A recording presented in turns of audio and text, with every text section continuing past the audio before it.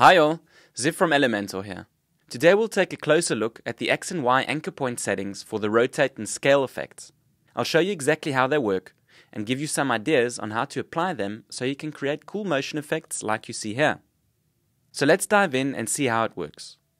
The X and Y anchor points can be used with the rotate and scale effects. I'll be using this product image to show you how it works. Go to Advanced and under Motion Effects, switch Scrolling Effects to On. I'll start with Rotate. Press the pencil to enter its settings. I'll leave it as is and focus on the X and Y anchor point settings that now appear below after having pressed the pencil. The X and Y anchor points are both set to center. Let's check it out. As you can see, the image rotates to the left as if there is a pin in the center of the image widget. The X and Y anchor points determine the axis around which the element rotates.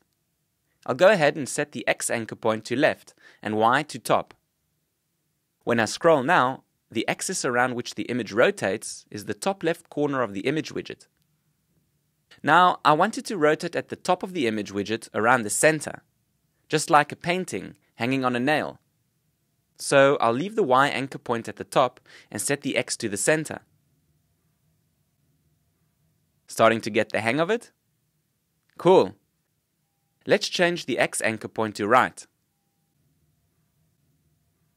As you can see, the X anchor point determines the horizontal orientation of the axis around which the image rotates.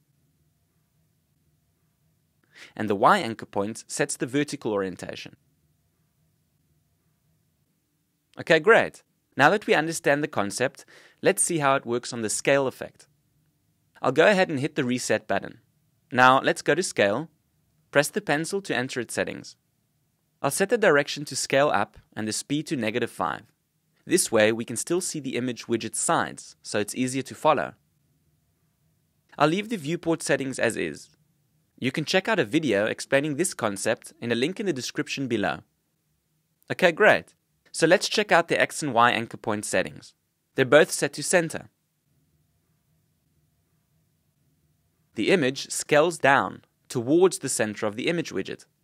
I'll change the X anchor point to left and Y to top. Now the image scales down towards the top left corner of the image widget.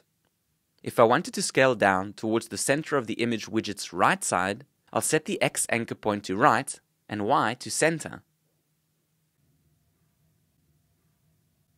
Just like we saw with the rotate effect, the X anchor point determines the horizontal orientation of the axis towards which the image scales down, and the Y anchor point sets the vertical orientation.